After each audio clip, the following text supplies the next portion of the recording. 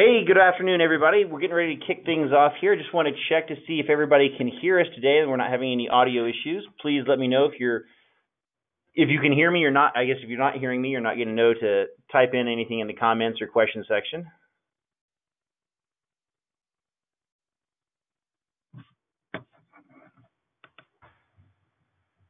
Okay, super, I hear.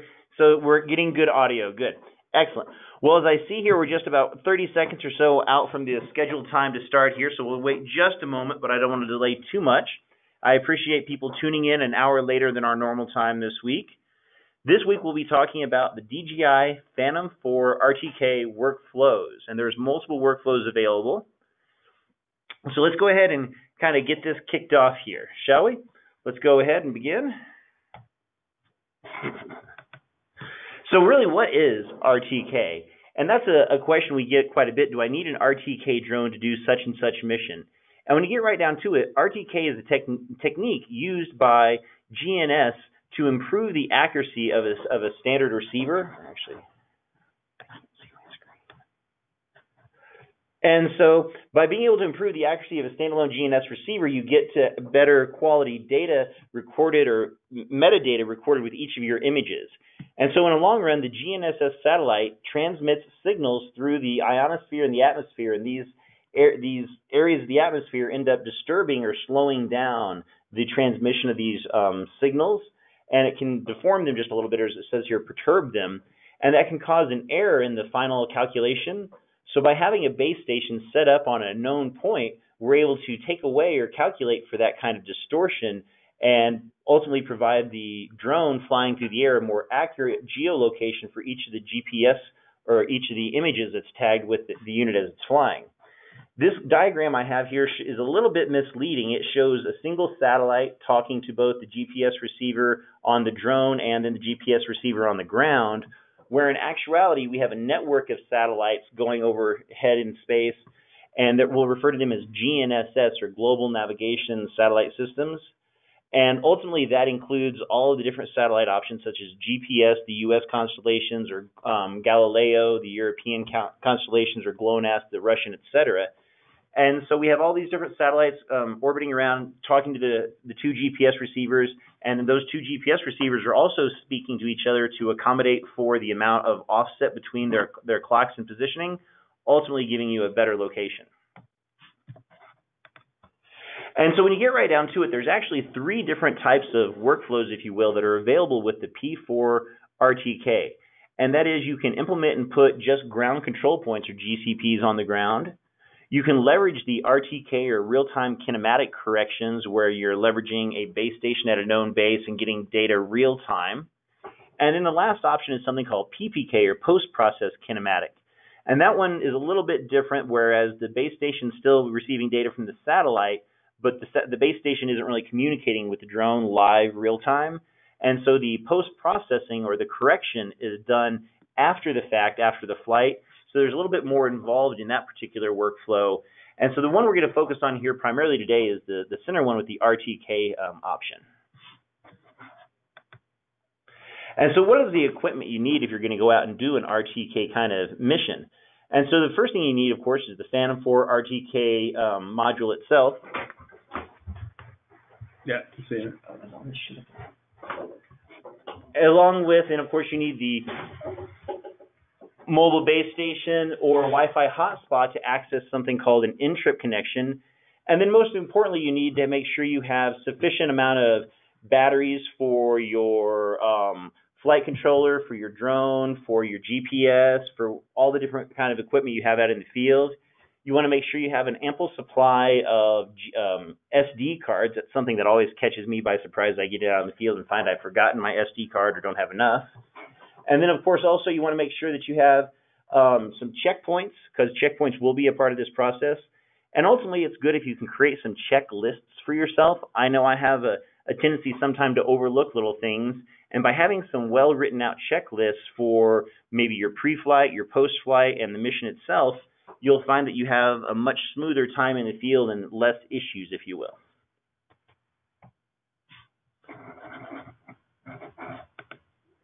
And so when we're talking about the Phantom 4 RTK, there's actually two different variants of that particular piece of hardware available.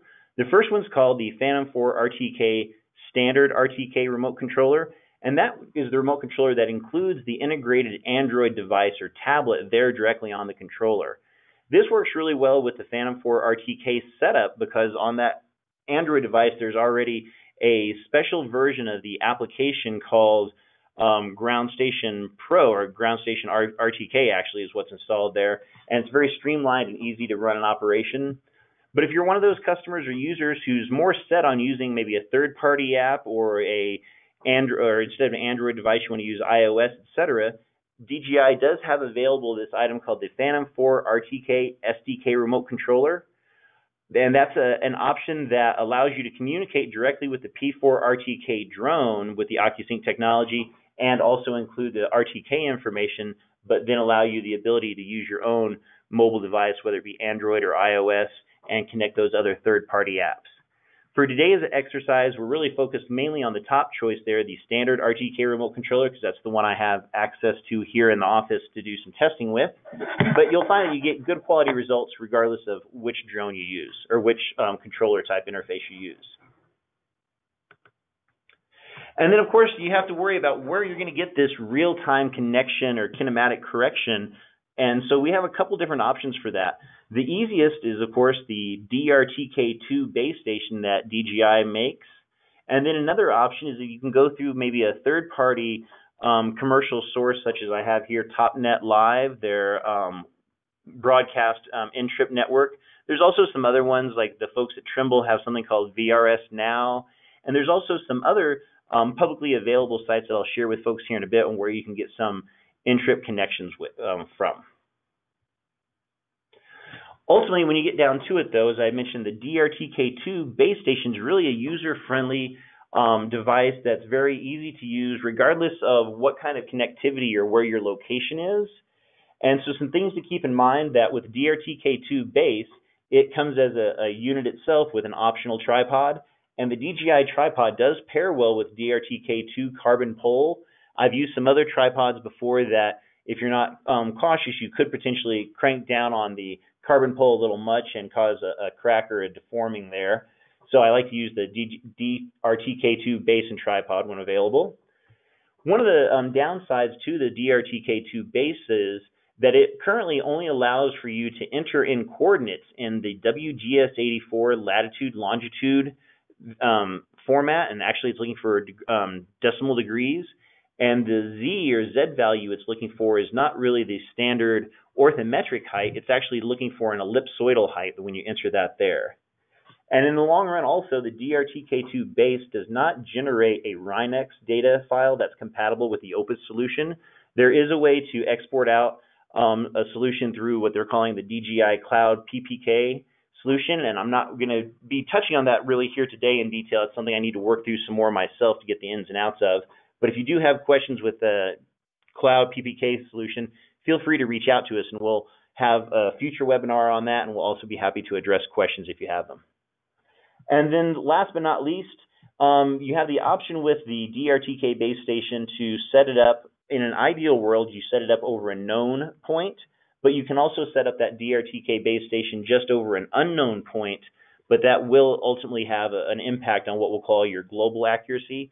But just having a DRTK base station collecting over an unknown point will still give you improved geotagging information for the quality of all of your images throughout your project network. And so when you're setting up and working with the DRTK base station, it's a little bit different than some of the traditional RTK kind of GPS base stations I've used before. One of the components about this is actually the way it's configured in the height.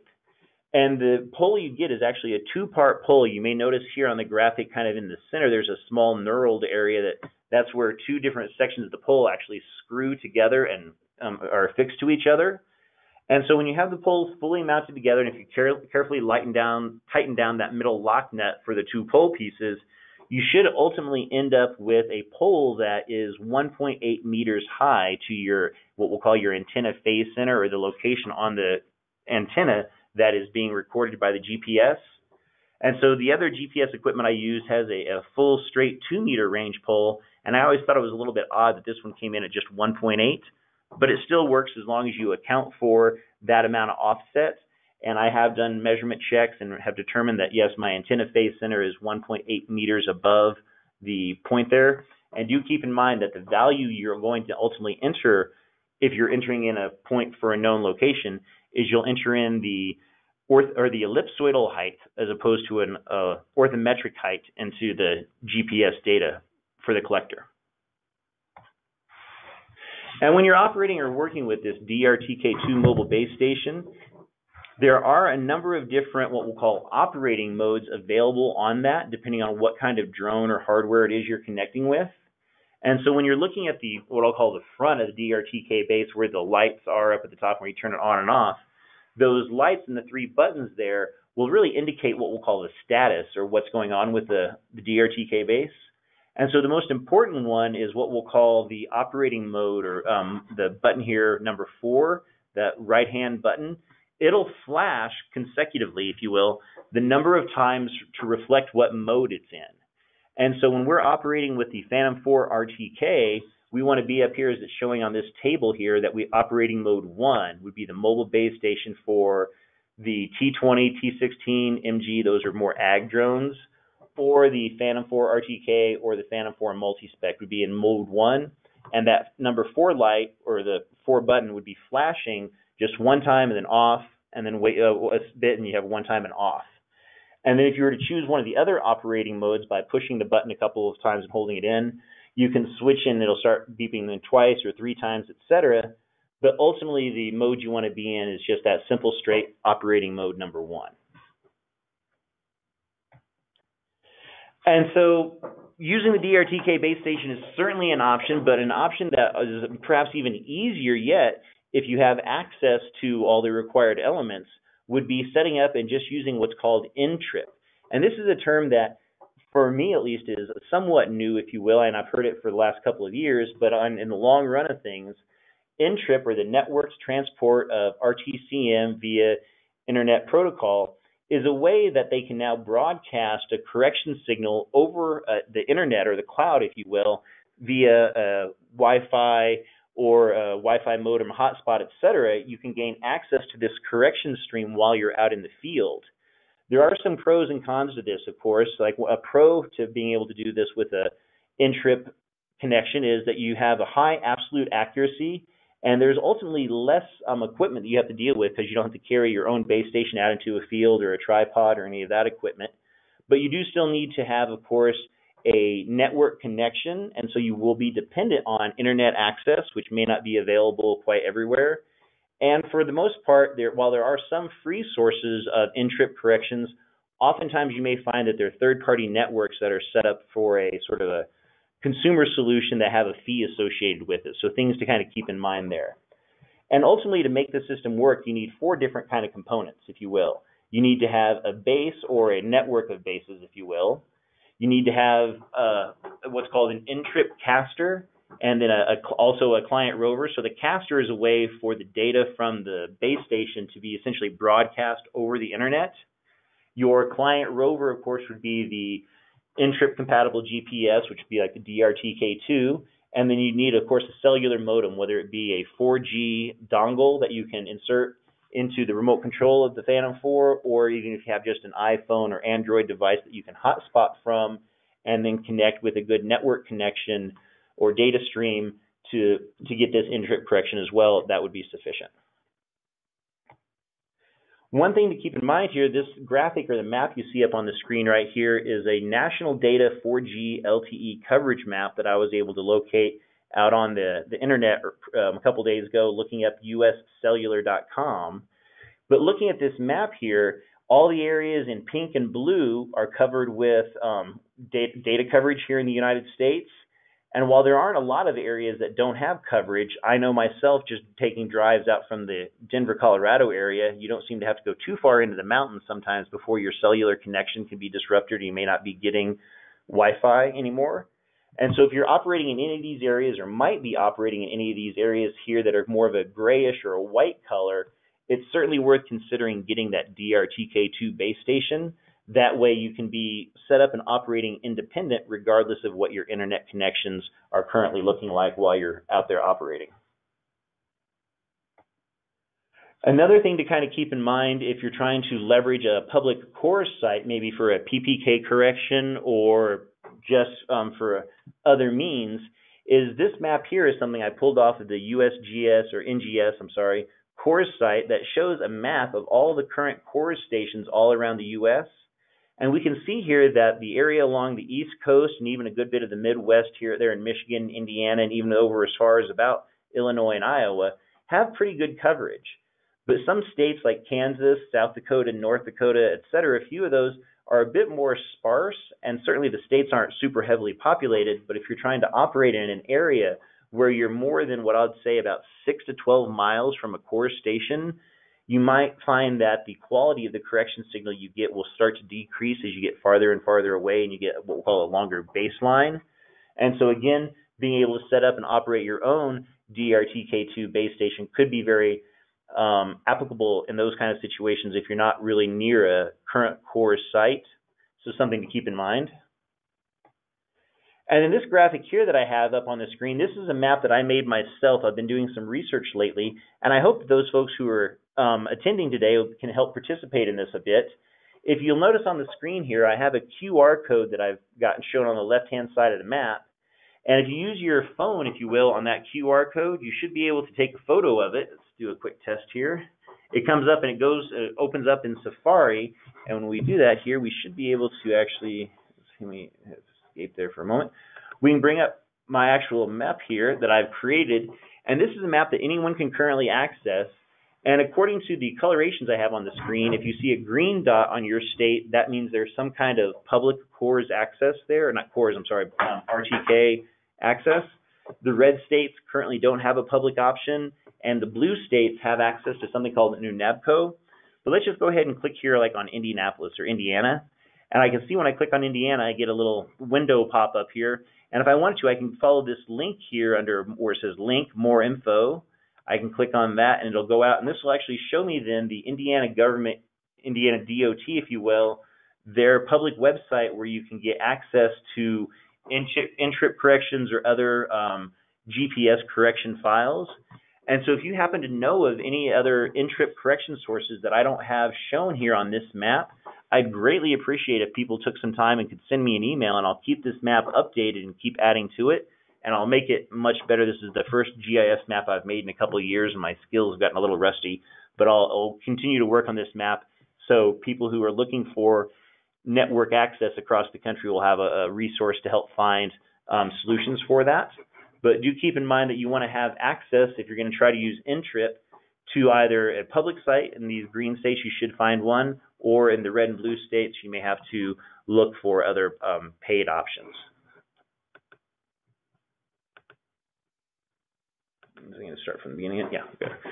So that's just a handy map there, and you can use, once again, your cell phone, take a picture of that, and it'll open up on a QR code or with a QR code. And if you have issues accessing the site, reach out to us, and I'm happy to share the information with you. But any folks who are listening, if you can help share information with me so I can improve the information provided by this map, I greatly appreciate that. And so when you're getting ready to go out and do your field or set up and do your field operation, it's always important to keep in mind what your airspace is. And this is something important to look at ahead of time before your project starts.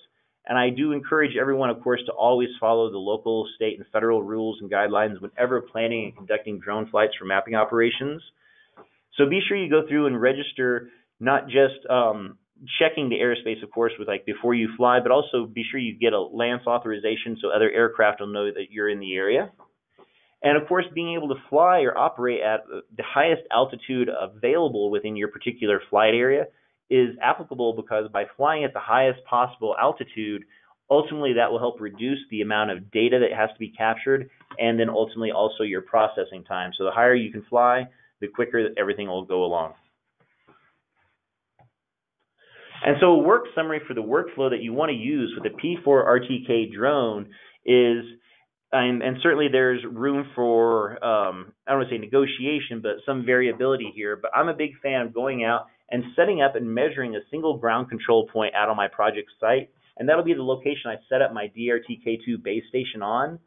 So I use a piece of equipment called a CHC Opus X90 GPS, and that collects data that I can submit to Opus to capture a differentially corrected information. And so I'll set up, collect data with that, and then use that information I get to enter into the DRTK2 base station to establish a good known point.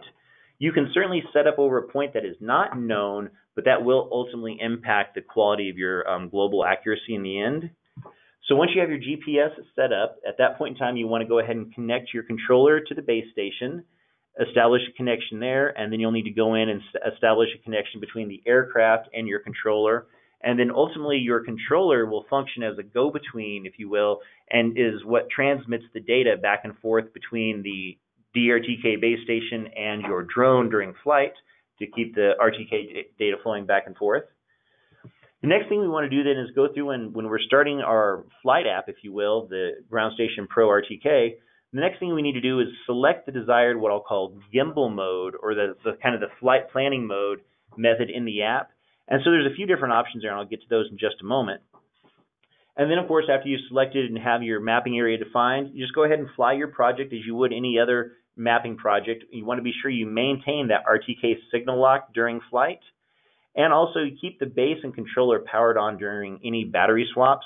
I did a test mission just the other day at my house, and at the end of the first battery, when I got down to 30% or so, I had the drone come back, drone landed, was able to power the drone down, replace the battery, resume, and have the drone pick right back up and go right back to where it took off, or not where it took off from, but back where it stopped from, if you will, and resume its mission without a hitch.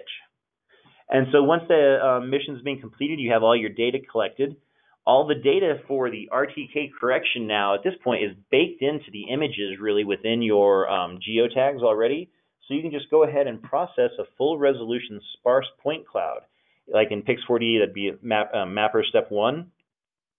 Then I'm a big fan of still adjusting the sparse point cloud to align with ground control points. As I mentioned earlier, the vertical value that the DRTK base station is looking for if you enter one would be a ellipsoidal height as opposed to an orthometric height. And so that DRTK base isn't really set up quite as slickly as I'd like. And so long story short, I'll still implement and create a few ground control points, or what I'll use as the term checkpoints in my project. Then I'll run my process for full resolution outputs, and then ultimately check the quality of my checkpoints or validate the checkpoints to determine ultimately my project accuracy. And so we have a couple of videos here that the good folks from DJI have already created, and I don't want to try to, we'll say, recreate the wheel here. So I'll just kind of bring these over and I'll share these videos with the team here.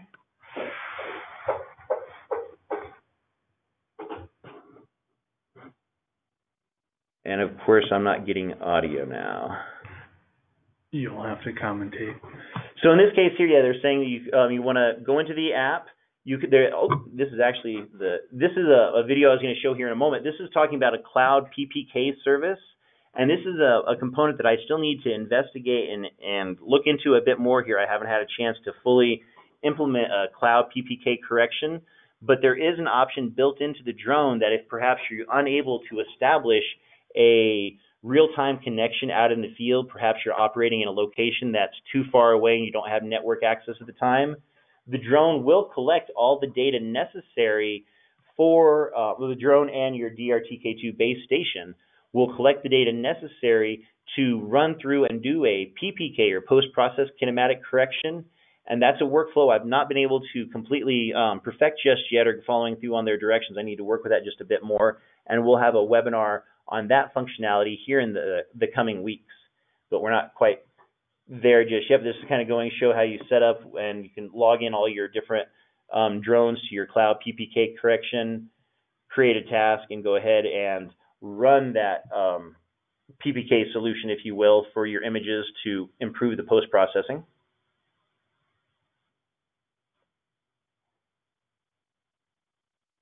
And it is, of course, important that you have your DRTK base station on both, once again, before and after your mission. It's one of those things you want to have it logging both before and after. And in this case here, yes, you need to connect your DRTK base to your remote control to pull off those files that need to be submitted for cloud PPK processing. and this is just not a full process that I've been able to work through yet. So we'll have another video on that here in the very near term. And then this is a location here also where you're able to then get some Rhinex files off of the internet for processing.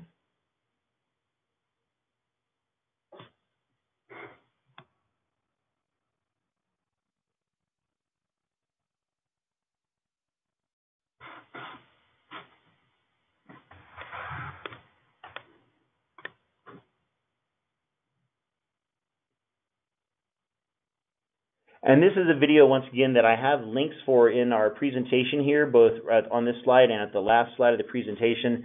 So you'll be able to go back and watch this with the full sound on, if you will, if you'd like. But there's a couple other ones in here I kind of wanted to touch on as well. Here, that was the bottom one, how to use cloud PPK. And then the first one here we have on photogrammetry tutorial. This is kind of interesting. They show a slightly older interface showing about photogrammetry missions. And so they're talking about how you can go through and set up a polygon mission, if you will, for the drone to fly and capture high resolution imagery. When you power on the drone, you want to go through and connect, of course, to your DRTK2 base station as they're showing here. Go into your network diagnosis and check to make sure everything's well. Then you go into your planning. This planning here shows just photogrammetry and photogrammetry 3D. They've since increased the number of options there, and I have a screenshot I'll show you here in a moment. We'll go over the different flight options available within the Ground Station Pro RTK app.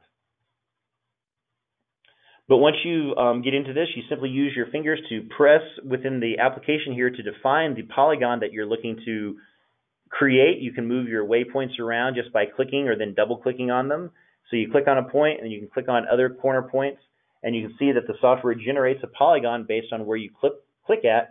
And then, of course, at the top of the screen here, it'll give you an estimated time of flight, number of photos that it anticipates to capture, and an overall area that will be captured. So once you have the polygon on your map interface defined for what you want, you can specify the drone's altitude and its speed that it'll be moving while capturing. I recommend flying at slower speeds, usually about 5 to 7 miles per hour. I don't like to push it much beyond that. You can adjust your horizontal and vertical overlap. I'm a big fan of keeping my overlap in about 75-75, or maybe in difficult terrain, maybe a little higher, 80-80. You can set your camera settings here. Camera angle of gimbal and 90 would be straight down, or what we'll call nadir. If you adjust the camera angle, it'll be slightly oblique at that point. But nadir is appropriate if you're trying to make a 2D mapping mission type of output. And if you want more of a 3D modeling kind of effect on the side of buildings, you want an oblique angle to your camera. And so once you've got all your parameters set, you simply go in and hit save, add a name for your task, and at that point in time, you're ready to go, and you can just hit the invoke button, and that'll allow you to go through, do one last pre-mission check. It'll upload all of your flight parameters to the drone. Drone will take off, and then you want to have the antennas oriented there as they're showing in the vertical manner, so they're kind of facing the drone, and you see those blue signs radiating out. That's how those signals radiating out from the broad side of the drone. It's not coming out of the point of the antenna. So it's good to have those antennas up at that angle. And then, they're talking here about keeping the drone remote control powered on during battery swaps, and then just have the drone go back and it'll resume its mission. And then once the mission is over, the drone will automatically return. And at that point in time, you can go ahead and you can just take the SD card out of the drone and use that data on the SD card then to input into Pix4D or DJI Terra, etc., for processing.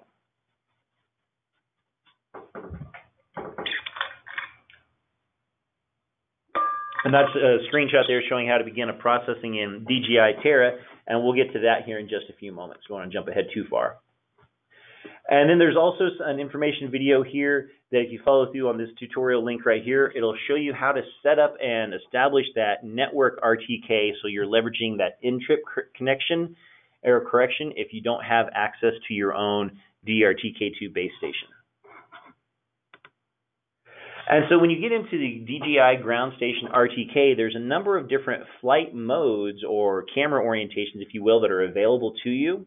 You can kind of see in the background of my slide here, there's all these different graphics. You can see here, like this is the 2D photogrammetry, then over here kind of more in the middle is the 3D photogrammetry, this kind of double grid kind of option mission.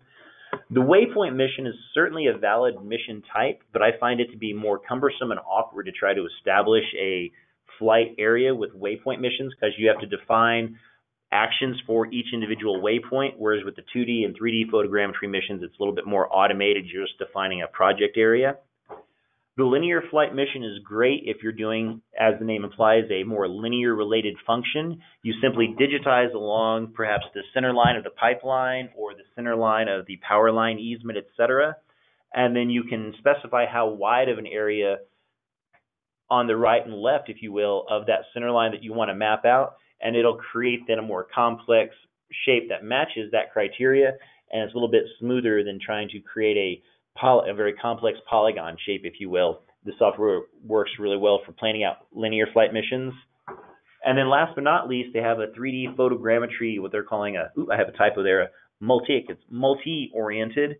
And in that instance there, the camera flies around from different angles, and I'm not quite as big a fan of that mode. I need to experiment with it some more and see really what it's designed for. You have some other options, of course. You can do a terrain awareness mode, and that requires the input or import of a digital surface model, or DSM, to define what the altitudes are in that area. There's also an option to do block segmentation if you're dealing with a very large project area that you're trying to subdivide into smaller projects. You also have an option to, as they say, walk with RTK. So maybe you're out in an area where you don't have access to a background map to define the extent of where you're trying to map with. You could actually walk around and use the drone to kind of help you mark the corners of where you're trying to map with. And then the last two, linear flight, adjusted height, and angled flight route, I need to continue to experiment some more with those to learn better how those options can be used. But for most mapping and modeling missions, you'll find that the 2D photogrammetry or the 3D photogrammetry option is really quite ideal for planning a mapping mission. If your end goal is just a top-down orthomosaic type map, you'll still get good contour lines and good elevation data, but you won't really get data for like the sides of structures, etc. The 2D map's really all you need with nadir imagery.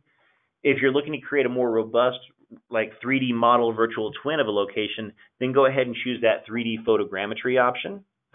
And from there, also keep in mind that you'll need to put out some checkpoints across your project. And so again, what is a checkpoint? And that's a term that we may have heard, and sometimes you'll forget what it is. And when you get down to it, a checkpoint is really essentially a ground control point, but the coordinate information for that point is not exposed, if you will, to the software during processing.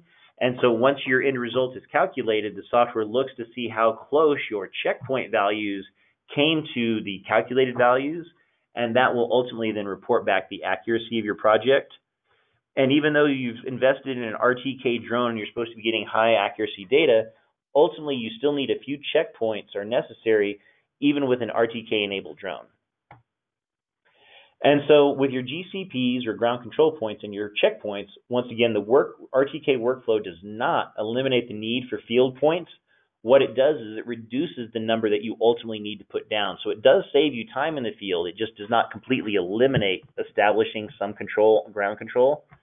So by establishing fewer GCPs, you can use a few more of your points as checkpoints for project validation. And ultimately, the RTK-enabled drone will allow for better image positional accuracy across the scope of your entire project network, allowing for less ideal spread of control points in the project after the fact. And I know I'm as guilty of this as anybody, that when I go to set out ground control points, I always have a picture in my mind of exactly how they're going to be perfectly kind of near the corners, but well set in from the edge and well distributed all across my project. But ultimately, something will come up, whether it be a highway or a river or something that you can't get maybe over to the other side, and you don't get your ground control distributed as ideal as you'd like. By having that RTK-enabled data when the drone was flying, you'll get away with having a less than optimal spread of ground control points and still end up with good quality geospatial data in the end. And so some field items to consider is, of course, checkpoints are required even with RTK. Keep in mind your power access. This is something that stymies me, it seems like, on every project I'm working on. How many batteries do you have? You can't really push your battery all the way down to zero, so account for only using maybe 80% of your batteries. Have access to some kind of a charging capacity, perhaps in the field, or just a lot of batteries. And it's really good to have access to some kind of charging capacity. That way you can keep the batteries for any GPSs or mobile devices or laptop computers or any other hardware you might have with you out in the field up and running. And then, of course, I'll stress the point again, SD cards, carry extra. I was just trying to do a mission the other day, and lo and behold, I'd taken the SD card out of the drone to do a processing and had failed to put it back in. I got out to the job site and ended up having to pack everything back up and go back home to get that SD card, because without a way to somewhere to write the data, you're just wasting time. And then I would strongly encourage folks to work on creating your own checklist, if you will. There are some checklists made by some other companies. One of the organizations we've worked with in the past, Aerotos, has some really good checklists. But create a checklist for your equipment preparation so you don't forget to have that SD card when you're loading it in the vehicle, or maybe a cable or something like that.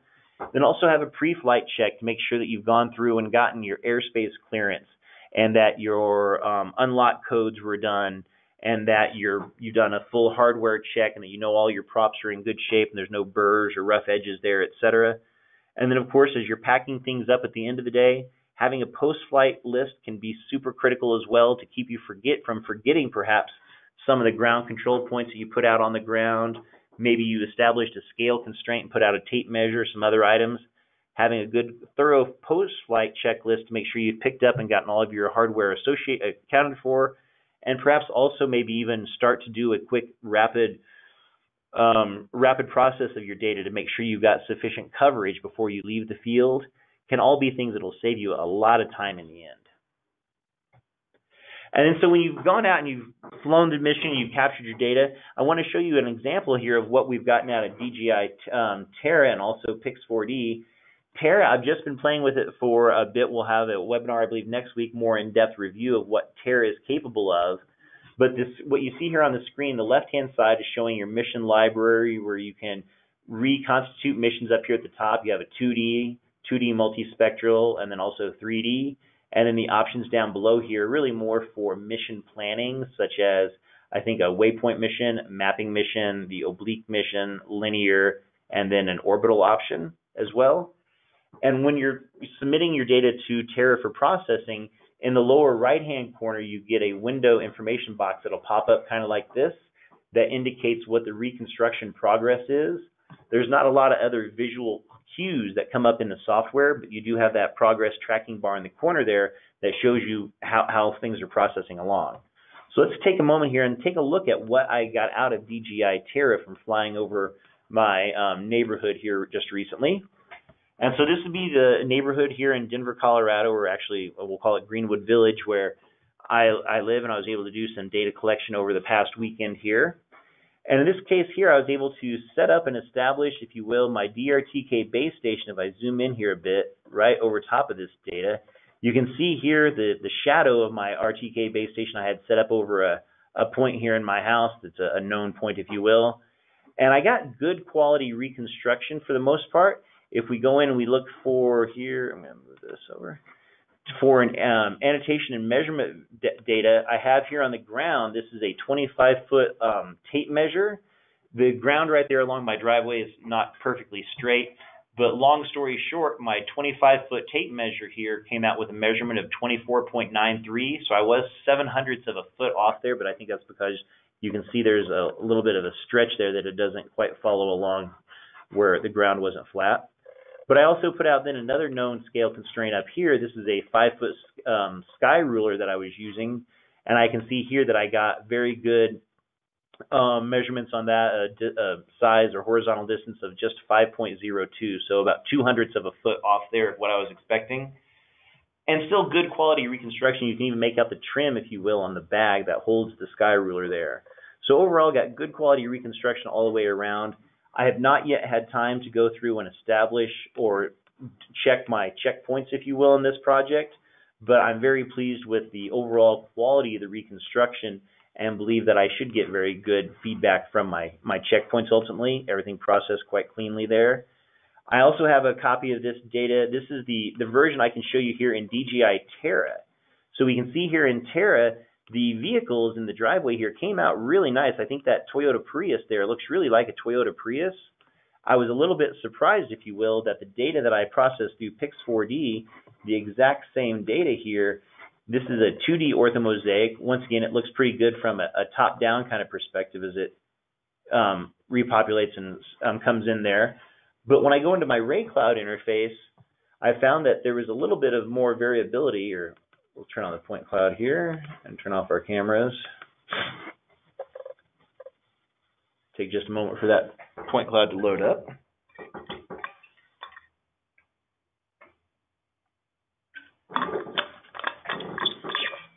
We'll have this loaded here in just one moment.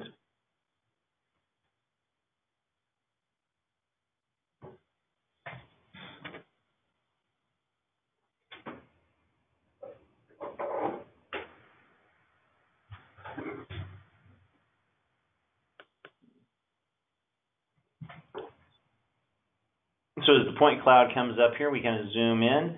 We can see we still got good reconstruction as far as the light poles in the area came out.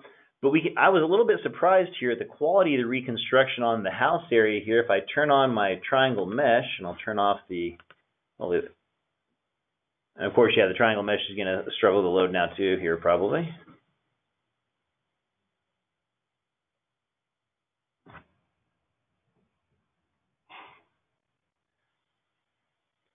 Whisper sweet nothings into my computer's ear here. Hopefully it behaves and doesn't crash on me.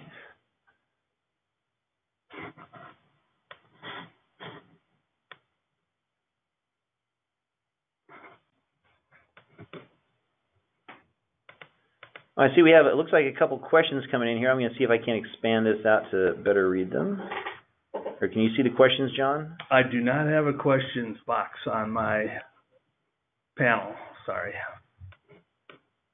What elevation did you use to fly this?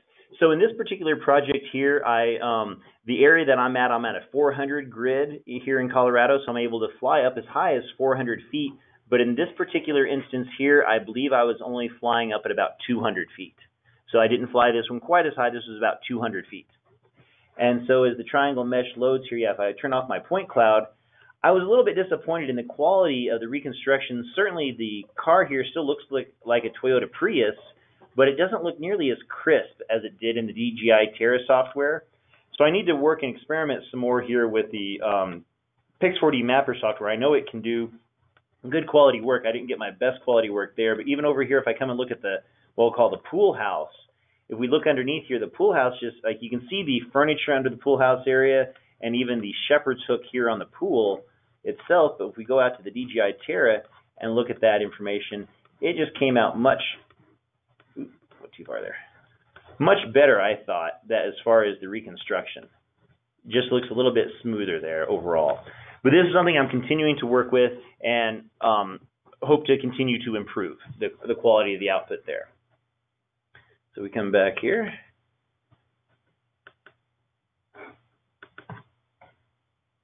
And so when you're processing a project, say in Pix4D Mapper, the steps to get that project to process is simply go in, create a new project like normal, add in your images from the drone, and those drone images are already geotagged now with my good RTK values from while the drone was flying.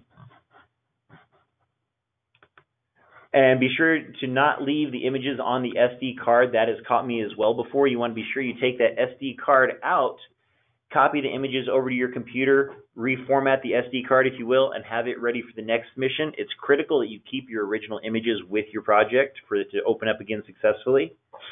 After you've added your images, go ahead and process the project as just a standard 2D map or 3D model, whichever is appropriate, and just process it through step 1. At the conclusion of step 1, at that point, you can go in and mark your GCP points and re-optimize them.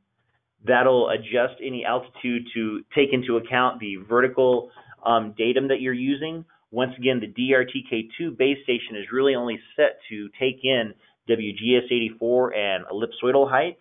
So if you're working with a different coordinate system, ultimately it would be advantageous to have a few ground control points in that custom coordinate system.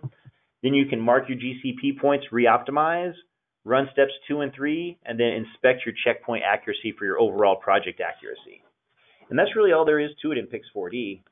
And so I have some helpful links here at the end that I think hopefully you'll find useful. The first up here at the top, we have the user manuals for the Phantom 4 RTK and also the RTK SDK variant.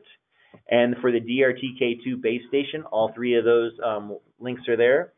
Then, of course, the DJI Assistant 2 for Phantom is the software that I strongly recommend people use to maintain the firmware on their DJI P4 RTK to keep it up to date and to monitor the status of that.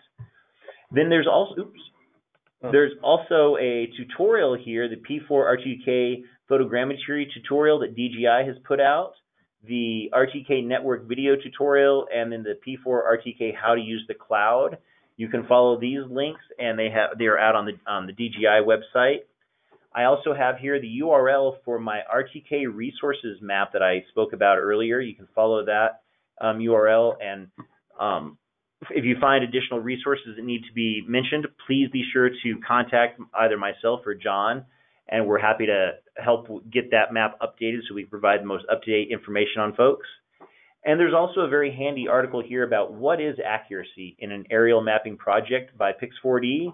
And this is a document that's really helpful to kind of understand what level of accuracy ultimately you'll get out of a project. And even if you have centimeter grade accuracy on your GPS, but you're flying your drone at an altitude such that you have, say, a 1-inch ground sampling distance, you'll never have a higher degree of accuracy than roughly 1 to 3 times your project GSD.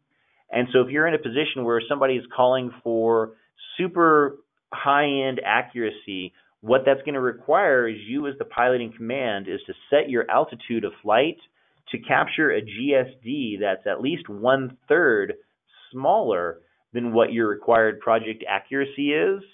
And so that's really what's going to dictate the quality, the accuracy of your project is the resolution with which the images are captured.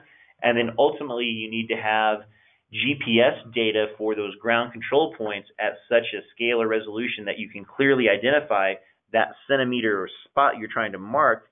And so I'm a big fan of using, as I had on a slide a couple slides ago, those PK or known point nails that have a little dimple on them.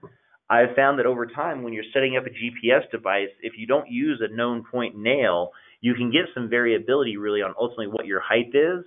So I like to put that mag nail or the known point nail on the ground with a little dimple so I can set my GPS device back up on that exact same spot this week, next week, or in 2 weeks from now to validate that information. And if you don't have that KP nail, you might find that if you go out on a really early morning when the ground's still kind of frosty or frozen, your GPS will sit up a little bit higher on the ground, if you will. But then when the ground has thawed a little bit, your point might go down into the duff, if you will, a bit further, and that can add a bit of variance of a ½ inch or an inch or so to your vertical. And anytime you can reduce or cut down on any kind of vertical errors or issues. So I try not to set my GPS up on a really big grassy open spot. I like to try to set it up on what I'll call bare open ground or a hard surface where I know I'm measuring the top of that surface and not a couple inches below the grass, etc. And in the long run, if you're unfamiliar with how to operate a DRTK type base station, it's always good to reach out and confer with licensed surveyors in your area. Don't try to overstep your qualifications or skill level and say that you can capture a project that with a high degree of accuracy until you've done some practice projects to establish some ground control and you understand the full workflow that the data you're collecting is at the highest quality accuracy possible. And so I understand I didn't really go through a step-by-step, this is how you do it, but this is really kind of more of a find your own adventure path as you're going through. It'll depend a lot on what software it is that you're using for processing or even which drone controller you're using, whether it be the standard controller or the SDK controller. And so there'll be decision points on each path as you go down. But one of the most efficient ways to work, if you're in an area that does not have access to a Wi-Fi connection where you can get that in-trip feed, then certainly you want to establish or set up your DRTK2 base station. If you are in an area where you have access to a solid Wi-Fi connection and can do a in-trip connection, the fastest way to operate would be to use a mobile device, establish that connection, and then at that point in time, you can go through and get high-quality data from that network, if you will. Otherwise, you just be depending on kind of one little base station that you've got set up in front of you on a point that you recorded, and there's a few errors or areas in that workflow there, the room for errors if you enter in a wrong coordinate or maybe don't have your GPS set up properly. But if you guys do have questions on how to get the best results out of your P4 RTK, please feel free to reach out to us here at Multicopter Warehouse. Both myself and John Parker are always happy to address questions. And I've been doing my best to try to follow questions along here as they come here. Are there other questions that we haven't addressed here? I see, what elevation did you fly this by? Any other questions? Have you found an advantage to inputting coordinates for the base station location versus setting up the base at a random location and using surveyed GPSs in Pix4D to establish the locations? Really, I guess the advantage there would be how much time you have. And certainly setting, if you don't have time to establish a point ahead of time, which is often the case, you can get by with just setting it up over a unknown point, if you will. But then in that case, you do need to have ground control points. If you can set it up over a known point, ultimately, I am not a licensed land surveyor, but from all the licensed surveyors I've spoken to in the past, I've always gotten the impression that essentially if you can't get the same answer twice, you haven't gotten the right answer once. And so it's imperative that you be able to revisit and recheck your measurements to validate them. And so I like to go ahead and set up a couple of ground control points in my project regardless. That would be the workflow I would suggest there.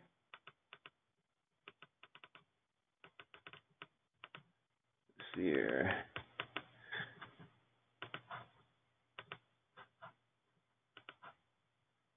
For some reason, I'm not able to read my questions section here very well. Pop the box out. I'm sorry, how do you pop the box out? Or oh, there we go. That helps. Okay. So I hear you. What is the elevation you use to fly? So once again, I was at 200 feet. I like 200 feet as well. Having found the same base station can be used for M300 and Phantom 4 RTK. Yes, that's true. There used to be a small variance. They've done a software update, and yeah, you can use the Matrice RTK DRTK base station or the P4 RTK. How long does the base battery last for? That's a good question. I would say I've been getting the WB37 battery that comes with it. I would say I've been getting somewhere close to about 6 hours out of one of those batteries, if you will. It'll operate for the better part of a day, if you will, but there is an option for an external larger battery connection as an option. But also, if I was planning on working for a long time out in the field, yeah, having a couple of batteries there is a good idea. And I believe DJI recently announced they will support Trimble rover base stations for the Phantom 4 RTK. Is the process the same, and what are the advantages or disadvantages? So I guess one of the advantages would be that you wouldn't need to, perhaps we'll say, set up or have multiple pieces of equipment. With the current DRTK2 base station, you're a bit limited, but yeah, I hope they'll make it more compatible with Trimble base stations. The big caveat is that you just need to have a Trimble base station or any base station that is NTRIP compliant, and that you can set up and have it broadcast with an NTRIP kind of connection, and that's something that you can certainly use. Can you do a seminar on the workflows with arrow points? We can certainly look into that. We are currently not a distributor for arrow points. We do have a couple around, and I've looked at and kind of played with arrow points a little bit before. Some of the pros and cons I feel about the arrow points, I'm a little bit discouraged that the target itself, and it's sitting directly on the ground. And back to my comment earlier about being able to replicate and get the same value twice. And so I wish there were some kind of like a small hole or something like that in the center of the arrow point, but I have a hard time being certain that I'm setting it up on the exact same spot. I understand they give you a template, if you will, that you can kind of spray paint around and mark where you put the arrow point on the ground. But ultimately, I'm not sure if that's as accurate as being able to set up a GPS on a 1.8 or 2 meter range pole right over a KP nail. But certainly reach out to us. I think it's Catherine Unger, and I'd be happy to work with you to explain the workflows with arrow points. Excellent. Well, that's really all the material I have here. Are there any other questions we might be able to work with? And I'll do information on the arrow points there. And super. Well, if there's no other questions at this time, we'll go ahead and, I know this webinar is a week later or an hour later than they were previous weeks, so we'll go ahead and wrap things up here. This webinar will be published and available for folks on the internet here, I believe, tomorrow. And if you have any questions or comments, we hope you'll reach out to us. We're always happy to help. So have a great week, and next week we'll be talking more in depth about DJI Terra. Have a great day, everybody.